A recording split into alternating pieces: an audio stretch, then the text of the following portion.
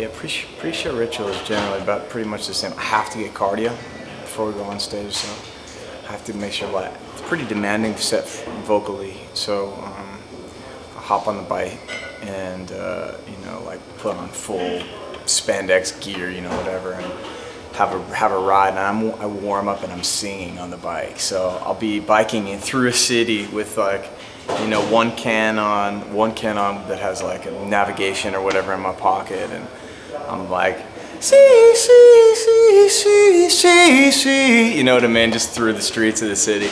You know, we get back and have a nice little, like, you know, pump up before we go on. But there's no real rah, rah, rah, rah, rah, you know, some people do a rah, rah, rah. I think it's just, you know, feel the energy and get it cooking. But for me, it's important to get the blood going really physically, or else my body will hit like that, and I'll have a really great first two songs, and then I'll be fatigued.